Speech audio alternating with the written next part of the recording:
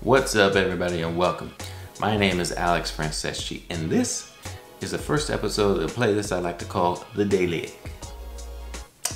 This is going to be dedicated to my EG6.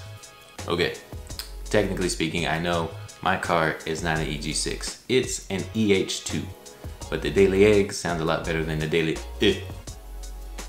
Actually, it's not so bad. Anyways, the car I have that I recently bought is a 1994 Honda Civic hatchback. It's a DX model. Basically, basic of the basic. Just about manual everything. However, it's got AC. So why am I making this? Why should y'all listen? And let me give you a little history about myself. You're probably used to me talking about my 1991 Mazda RX-7.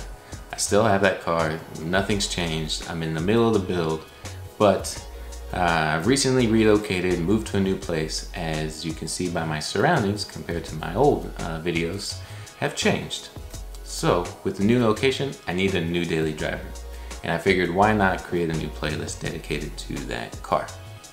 Now some history about myself and some credibility. Actually, I've been around Hondas since I was a teenager. My first one, I think I was 17 years old. That car got me into the car scene. And then later in life, after I became a mechanical engineer, I actually started working for Honda as a test engineer at their research and development headquarters in Columbus, Ohio. Or just outside of Columbus, Ohio. Those who know it, Google it, look on the map. You'll see what I'm talking about. So I worked there for 4 years, working on the latest and greatest prototypes to come out of Honda North America. I even went to Honda in Japan, and I got to go to the main headquarters there. So I think it's safe to say I have a slight appreciation or fascination for the front-wheel drive Econo boxes. So please, all my rear-wheel drive fans, don't hate on me. I love front-wheel drive just as much as I do rear-wheel drive. So anyways, let me shut up, show you guys the car, and talk about what I'm gonna do next.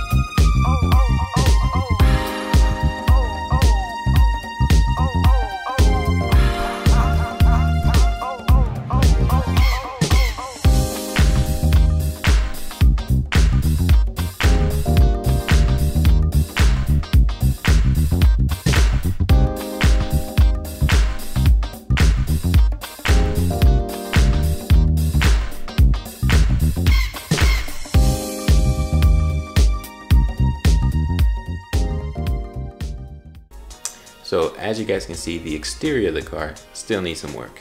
I've already done some work on the interior parts of the car and a couple things on the exterior. So I'll share with you what I've done so far. For the next video, I will probably do a thorough inspection and show you guys what I do, especially what I look for when I get the car on the lift, and anything that anything that I found that is unique to this car in particular. And for those who are actually well into the Honda scene and know these Hondas well, please go ahead and provide me some feedback in the comments down below. Give me some of your tips and tricks and any resources. For those wondering about the RX-7, it's right here, tucked away in the garage, patiently waiting. And yeah, that's about it. I'll see you guys in the next video. Thanks for watching. Later.